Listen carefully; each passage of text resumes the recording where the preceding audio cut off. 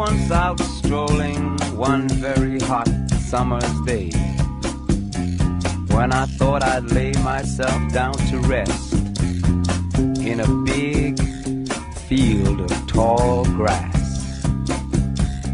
I lay there in the sun and felt it caressing my face as I fell asleep and dreamed. I dreamed I was in a Hollywood movie, and that I was the star of the movie. This really blew my mind, the fact that me, an overfed, long-haired, leaping gnome, should be the star of a Hollywood movie. But there I was. I was taken to a place, the Hall of the Mountain King. I stood high upon a mountain top, naked to the world, in front of every kind of girl. There was long ones, tall ones, short ones, brown ones, black ones, round ones, big ones, crazy ones. Out of the middle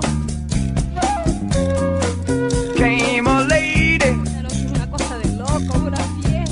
She whispered in my ear something crazy. She said, "Spill the wine, take that pearl. Spill the wine and take that pearl. Spill the wine, take that pearl.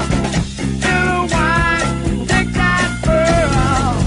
I could feel hot flames of fire roaring at my back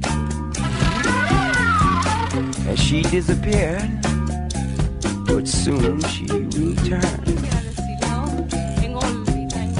In her hand was a bottle of wine, in the other a glass.